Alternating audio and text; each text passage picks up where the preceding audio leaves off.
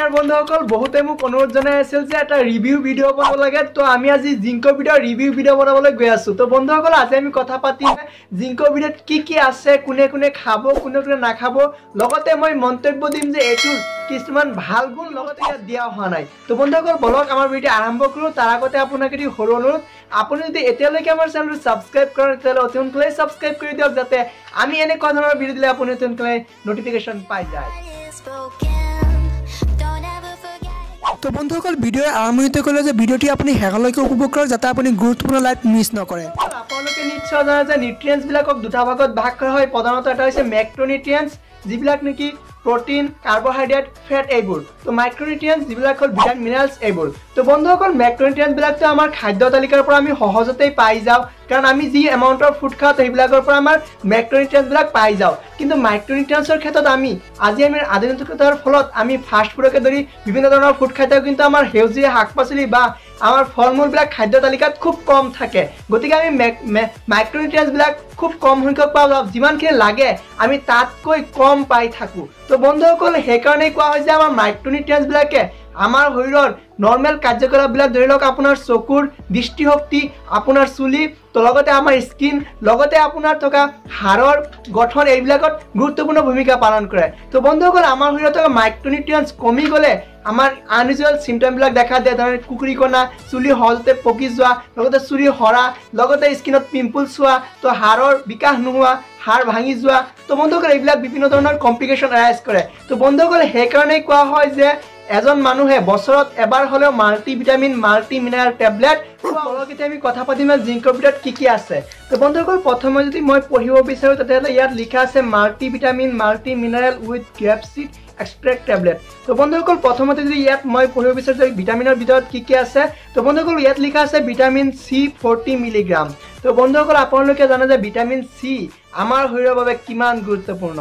তো বন্ধুসকল ভিটামিন সি আমাৰ স্কাৰ্বি ৰোগ প্ৰতিৰোধ কৰাৰ লগতে আমাৰ ঘাম বিলাকৰ নৰমাল ফেনোমেনটো ৰক্ষা কৰাৰ লগতে আমাৰ স্কিনৰ টনিচিটি ৰক্ষা কৰাৰ লগতে আমাৰ চুলিৰ এজ এ এন্টিঅক্সিডেন্ট হিচাপে কাম কৰি থাকে তো বন্ধুসকল সেকেন্ড যদি আমি যাও তেতিয়াহলে লিখা আছে vitamin B3 and vitamin E তো বন্ধুসকল আপোনালোকে জানে যে ভিটামিন ই আমাৰ শৰীৰৰ কাৰণে কিমান গুৰুত্বপূৰ্ণ আমাৰ ভিটামিন ই এটা হৰমন হিচাপে কাম কৰে কেতিয়াবা তো ভিটামিন ই কেতিয়াবা আপোনাৰ স্টেৰিলিটিটোক প্ৰিভেন্ট কৰে তো বন্ধুসকল থাৰ্ডলি যদি মই ফৰ্থলি যদি যাও তেতিয়াহলে লিখা আছে জিংক 10 মিলিগ্ৰাম এন্ড ম্যাগনেসিয়াম তো বন্ধুসকল আপোনালোকে নিশ্চয় জানে জিংক প্ৰস্টেটৰ কম্পোনেন্ট হয় প্ৰস্টেট সিক্ৰেশনৰ এটা মেইন কম্পোনেন্ট হয় জিংক তো বন্ধুসকল জিংকে ৰিপ্ৰডাক্টিভ লাইফটো দীঘলীয়া কৰি তোলে ইন কেস অফ মেল তো বন্ধুসকল মই যদি পঞ্চমতে যাও তেতিয়াহলে লিখা আছে vitamin B5 vitamin B2 vitamin B1 vitamin B6 vitamin A manganese তো বন্ধুসকল আপোনালোকে জানে যে ভিটামিন কিটা ভিটামিন বি প্ৰত্যেকটা ভিটামিনৰ গুৰুত্বপূৰ্ণ ভূমিকা আছে লগতে ভিটামিন এও দিয়া আছে ইয়াত ভিটামিন এ আছে 600 মাইক্ৰোগ্ৰাম তো বন্ধুসকল ভিটামিন এ আমাৰ কাৰণে কিমান গুৰুত্বপূৰ্ণ আপোনালোকে নিশ্চয় জানে যে ভিটামিন এ কুকুৰিকণা ৰোগ প্ৰতিৰোধ কৰাৰ লগতে এন্টিঅক্সিডেন্ট হিচাপে কাম কৰা লগতে আমাৰ ৰিপ্ৰডাক্টিভ লাইফ ইনক্ৰিজ কৰা লগতে কিছুমান চুলি লগতে আমাৰ স্কিনৰ এইবিলাকৰ গঠন কৰাত গুৰুত্বপূৰ্ণ ভূমিকা পালন কৰি থাকে তো বন্ধুসকল যদি তাৰ পিছত আকৌ তেতিয়াহলে লিখা আছে যে বায়োটিন তো বন্ধুসকল আপোনালোকে নিশ্চয় যে বায়োটিন আমাৰ চুলিৰ কাৰণে কিমান গুৰুত্বপূৰ্ণ হয় আমাৰ চুলিৰ অকালতে চুলি পকা হৰা এইবিলাক প্ৰিভেন্ট কৰাত বায়োটিনে অতি গুৰুত্বপূৰ্ণ ভূমিকা পালন কৰি থাকে তো বন্ধুসকল বায়োটিন যদি মই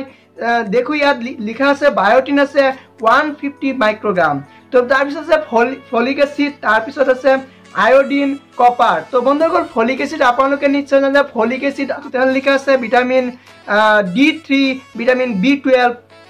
তো বন্ধুসকল ভিটামিন D3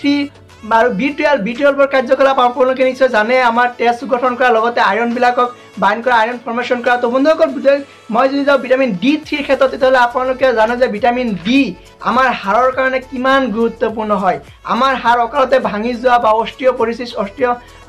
ৰিকেটছ বেমাৰ এইবিলাকক প্ৰিভেন্ট কৰাত ভিটামিন D3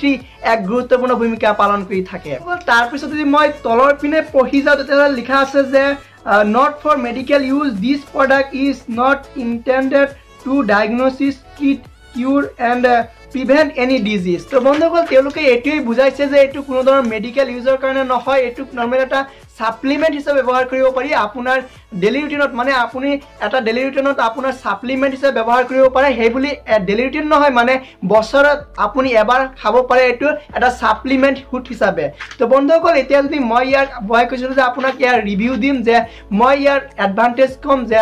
ইয়াৰ পৰা কি মোৰ ভাল লাগিছে বা কি মোৰ ভাল লাগা নাই এতিয়া মই ইয়াৰ ডিসএডভান্টেজ বিলাক কইলো তো বন্ধুসকল ইয়াৰ ডিসএডভান্টেজ তো মেইন হৈছে যে মই যদি ইয়াত নৰমালি কয় যেটো ট্যাবলেট হয় অলপ